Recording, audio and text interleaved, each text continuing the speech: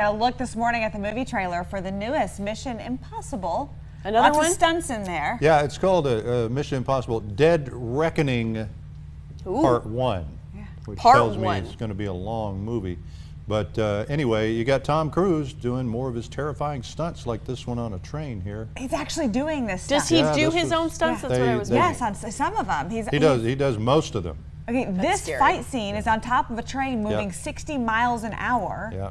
Oh, absolutely. And the stunt actually happened. And I'm sure you've seen the most famous one from this movie. That's where he's riding a motorcycle off a ramp. It looks like a mountain, and he parachutes off the motorcycle. And he did that. I wish I was that cool. He did that particular stunt 6 times in one day. Oh, wow. No way. Yeah. Oh, wow. It's not just a one and done situation. Let me tell you about the train, though, is one and done. Yeah. The train scene that you just saw, that train was built for the movie to be destroyed in the movie. They had to do it in one take because I guess the train gets destroyed in this one take. So it's coming up.